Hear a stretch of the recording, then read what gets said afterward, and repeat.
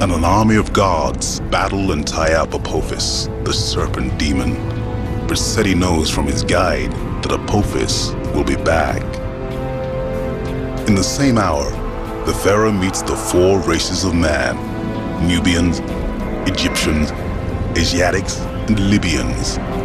Their presence shows that the Egyptian afterlife was open to anyone. It was a universal reality.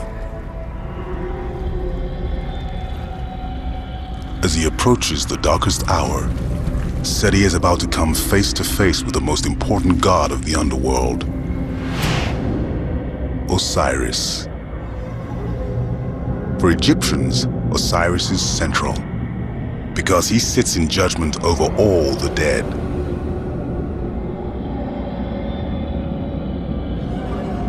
In life, Egyptians believed Osiris was the first pharaoh, and that he was murdered and thrown into the Nile by his jealous brother.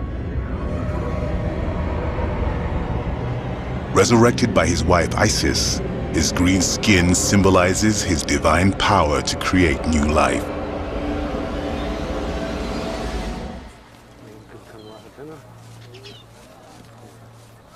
Archaeologist Gunter Dreyer knows that Egyptians revered Osiris as their first king. But he thinks they went much further than that here, at the tomb of the pharaoh Cheer, creating a cult of Osiris and worshipping him as the first resurrected pharaoh god. Dreyer knows that 1,000 years after Cheer's reign, Egyptians tried to find the tomb of Osiris. And since Cheer's tomb is one of the oldest known even to the ancient Egyptians, this seemed to be the most likely place. This place was once the holiest site of all Egypt, and it became a center of pilgrimage for centuries.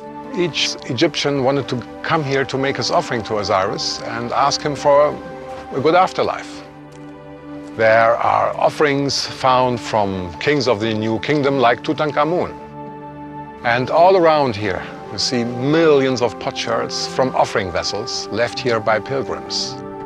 And one could, I think, compare this site to modern Mecca.